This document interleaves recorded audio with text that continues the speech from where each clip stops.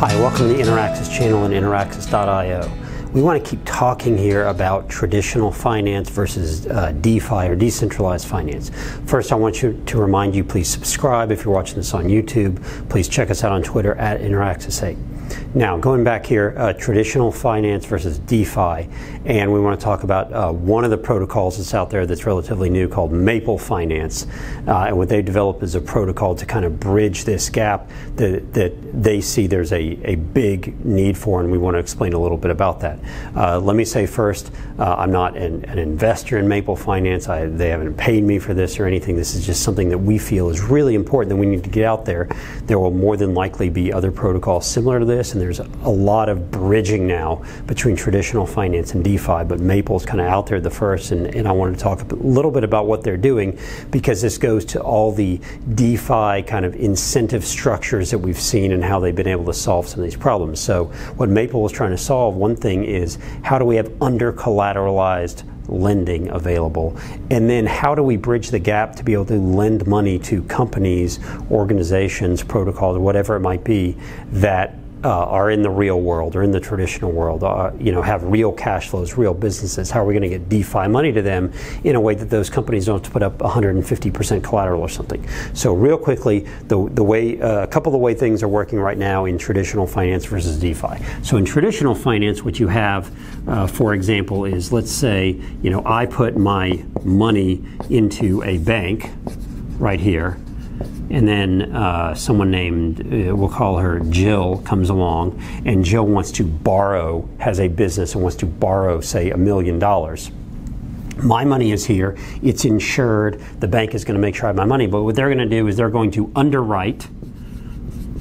And the underwriting process just basically means they're going to vet Jill. They're going to see what her credit report is, what the business is like, what kind of cash flows it's going to produce, or it is producing already, and determine the credit worthiness. And they're going to lend money to Jill. So let's say they give her $1 million, and she's going to pay back interest on this particular loan. Now, during that time, I don't really care what all the bank has done, so long as they keep my money safe. So long as when I go to get that money, it's there for me. I can take it out, whether it's debit card or check, or I just walk into the bank and say, give me all my money back, please. I can do that. The bank then is this underwriting process, and if they're charging Jill, say, 6% interest, they're paying me 0.01%. They're essentially getting to pocket the rest. And they're doing that because they're keeping my money safe, and they are underwriting. They're going through this process to make sure these people are viable candidates for debt financing. Now, let's fast forward to where we are in DeFi, and we've talked about this before.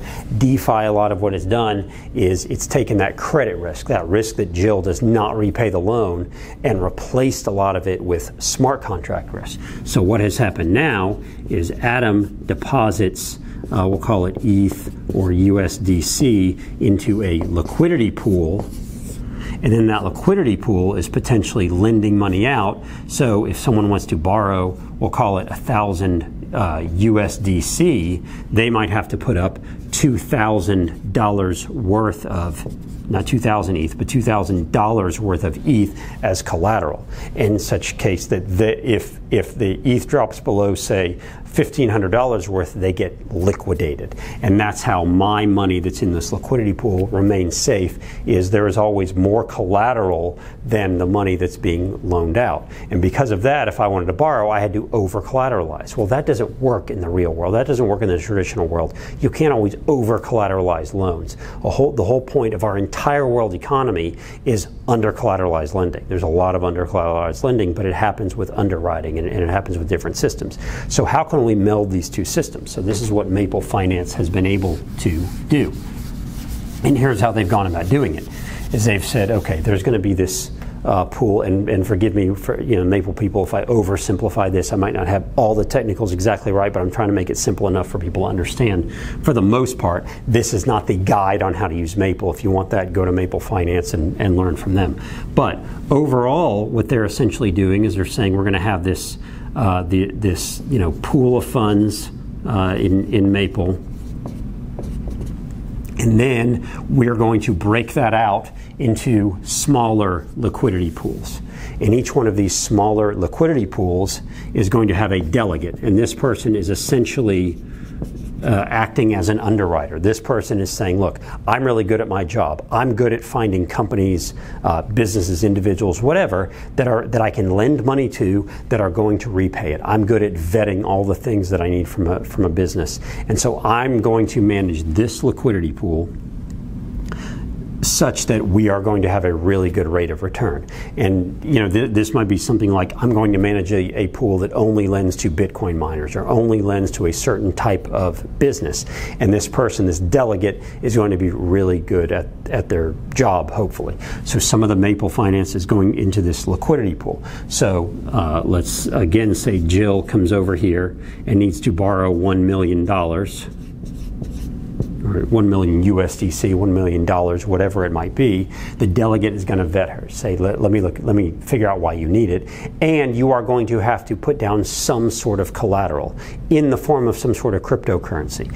But it might only be 20, we'll call it 50% now. So now, Jill, you only have to put up, say, 50%, so call it $500,000 worth of ETH, or wrapped Bitcoin or whatever it might be as collateral to be able to get this loan, and you're going to have to, of course, pay back the loan over time. Now, the problem, of course, with that is we might be worried that Jill is not going to repay the loan. There's quite a bit of credit risk. There's, as a matter of fact, $500,000 worth of credit risk here. So how does Maple go about doing that? Well, this LP, there is also a staking pool.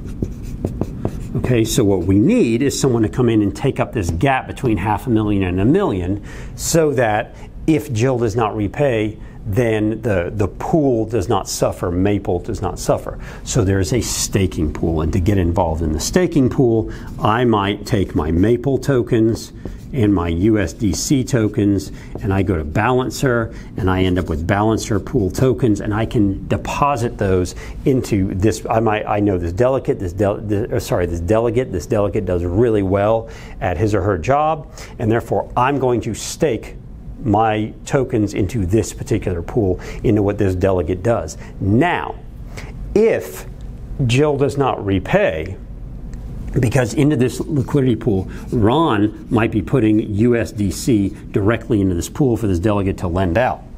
Ron does not want to take as much risk as I do, or he's not willing to take as much risk. His money's being loaned out.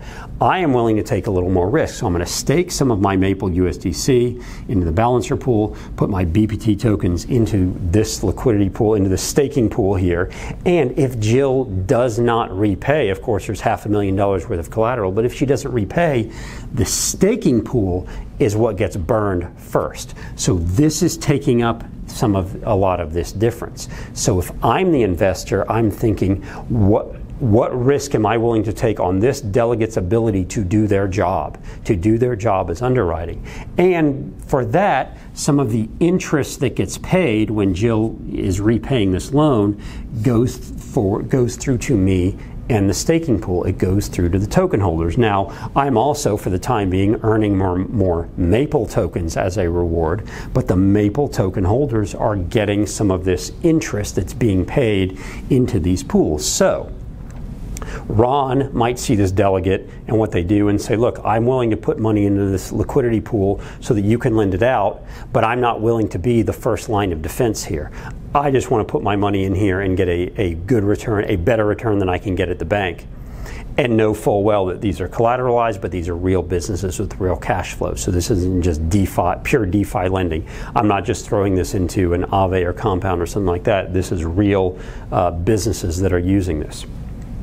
I might be willing to go, look, I feel really good about this delegate. I know that there are going to be some that maybe don't repay, but I think staking is the way to go here with this particular delegate. I'm going to earn a higher rate of return because I am the first line of defense now. I'm part of that. So I'm taking up I'm part of the other $500,000 that is non-collateralized or under-collateralized, and I'm willing to take that on. And that's really how the protocol is working. They're taking different incentive structures and they're saying, look, some people want to just lend out money, but we need someone to go do the work, the underwriting work, to be able to find those companies. Some people are willing to go, look, I'm willing to take on a little bit more risk which is not exactly smart contract risk, because Jill is still having to has a business and is having to repay this loan. So it's not like it's just a, you know, the price, the value of this ETH goes down and bam, she's liquidated.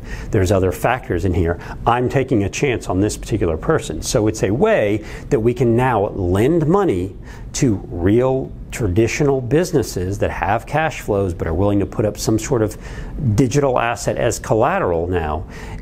And these delegates, these people that are going out and doing actual work of the underwriting, they are going to now have access to DeFi capital pools. What do I mean by that? All I have to do, there's not a lot of KYC AML here. All I have to do is stake my tokens and put them in a particular staking pool. All Ron has to do is connect his wallet and put USDC into this liquidity pool. It's actually relatively simple. So it's not that I have to really know someone who knows someone who knows someone. I don't have to have those connections. All I have to do is connect my wallet and either stake tokens or provide liquidity. That's how we're migrating from traditional finance to DeFi, or that's how we're putting the two together. We're taking what we know from traditional finance, we're taking the fact that not everyone is going to want to over-collateralize a loan with a whole bunch of cryptocurrency or a whole bunch of digital assets, nor are they going to have the capability to do so. But if they can put up 25% or 50% or whatever this delegate deems is appropriate, then there is a huge market for this, and Maple has been providing this protocol that allows us to be able to do this. So there are going to be more and more people that are going to be delegates now because they're good at the underwriting. They have connections. They're going to say, here's my focus, and I maybe have access to those people worldwide, and I can do that. It may be in my geographic region. It may be a certain type of investment that is being made or a certain type of business. So hope you enjoy this. Check out us. Check out please subscribe here. Check us out on Twitter at Interaxis8. Check out our website, Interaxis.io, and of course check out Maple Finance to learn more about them. Hope you enjoyed this, and we'll see you in the next video.